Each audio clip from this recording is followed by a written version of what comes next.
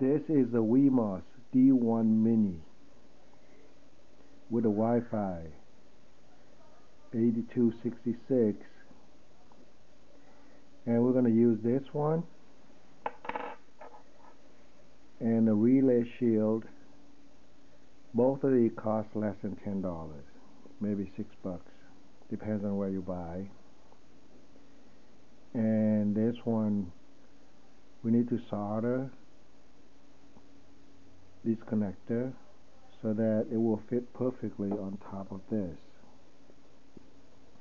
And make sure that the D1 is matching with this D1 when you plug it in. So you can see here the 5 volts matching with the 5 volts on this relay shield. Now we can solder them all in, and we're going to use software. I want to show you how to use software on both Mac to configure this one so that you can open the garage door and close the garage door with your phone. I made my Wemos D1 Mini to work with Alexa. There are so many tutorials out there, YouTube video that is so good on setting up these. So I'm not going to go through it again. The best one I've seen so far is from Innovative Tom, published on April 13, 2017, and you can get it started.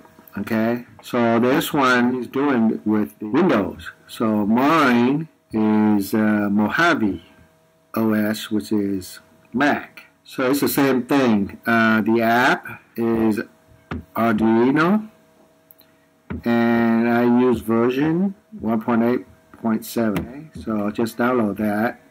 The important thing is that you need to have all of these libraries. Make sure you have all the libraries that Tom was recommended, and add them all using the add zip file or something like that. And also in the tools, make sure that you get the board manager that include Wemos D1 R2 and Mini. The newer version, they call it something else, Lilo or something like that, but still D1 Mini is the one that you want. And also make sure that when you plug in the USB, it have to come up if you have the right driver.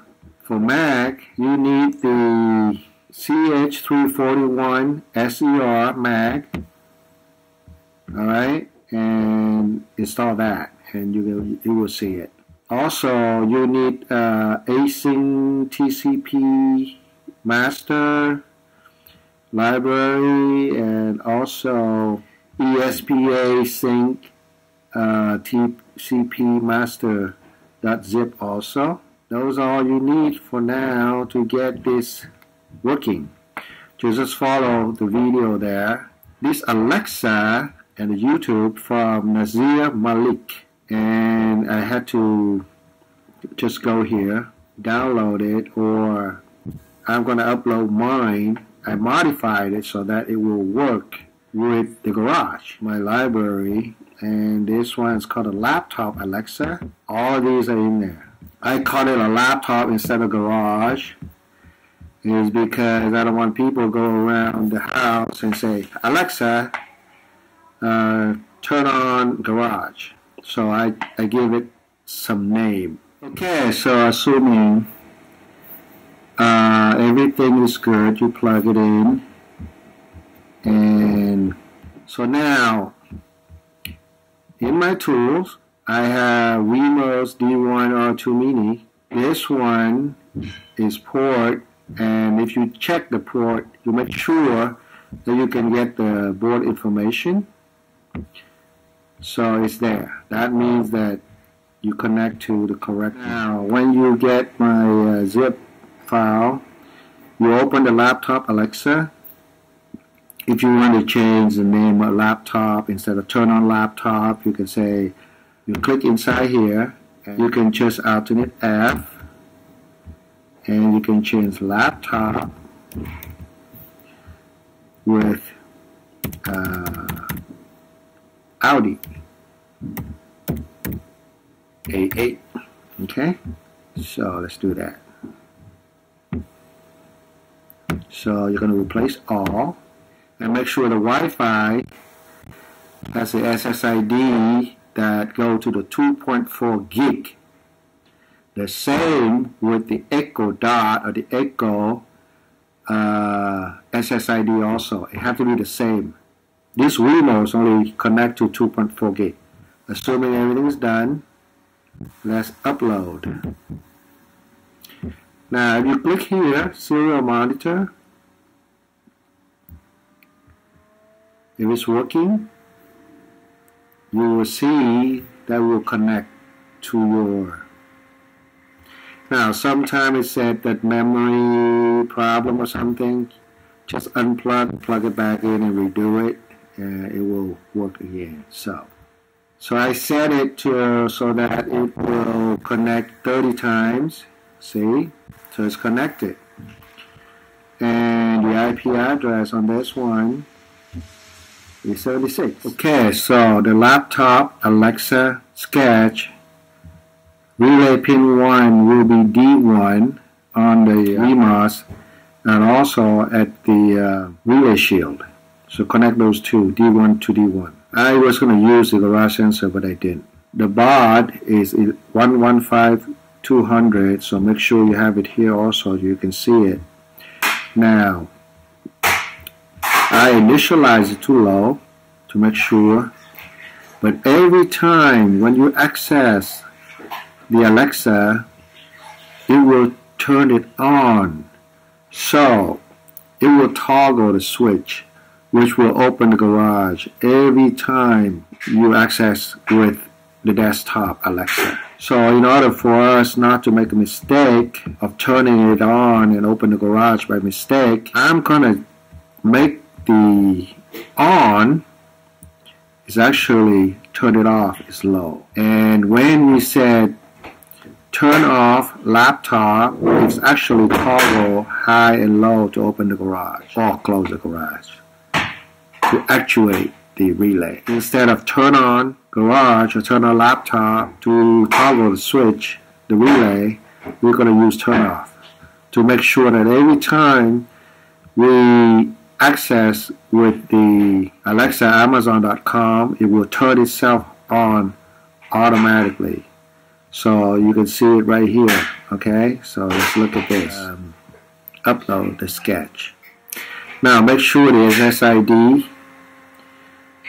is connected to the 2.4 gig and the same SSID for the Echo Dot or Alexa. That's important. So now it's connecting. Okay, so now if you go over here and we're going to discover, right?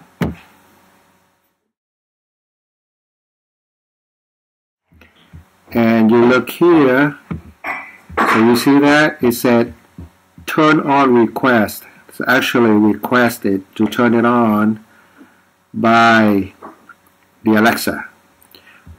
So actually here the laptop is turned off. So now if we use Alexa to turn it on, so you have to use the mobile app. If I use Alexa, turn on laptop. Okay. So if you look over here, it's actually turned off. So now if I say turn off laptop. Okay. So it's actually toggles. Okay? So it's actually turned on. So now we use the off to toggle.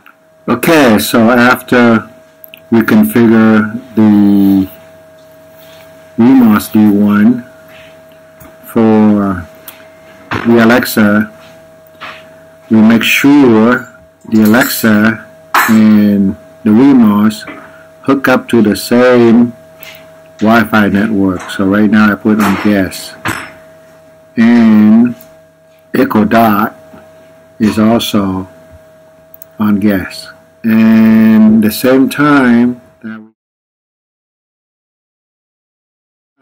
that we go to the Alexa, we click Smart Home, and we check devices. So we're going to forget this one. We're going to discover.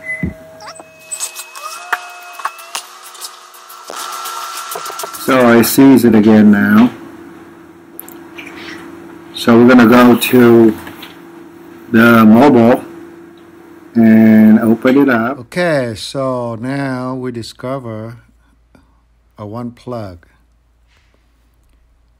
But we want to set up this plug. We want to change it to light. Okay, so let's do that. Now it's enabled.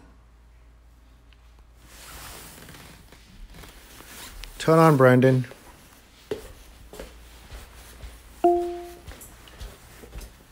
Okay. Turn off, Brandon. Okay. Turn on, Brandon. Turn on, Brandon. Okay. Okay, so now it's working. So let's turn it off and connect the wire. Okay, now we can start. Turn on, Brandon. Okay.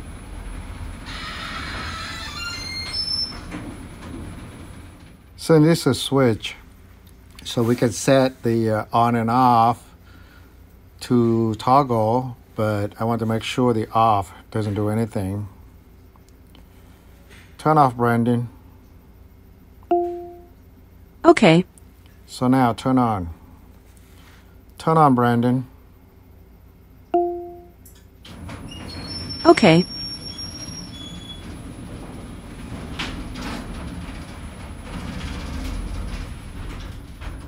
All right, so it's working.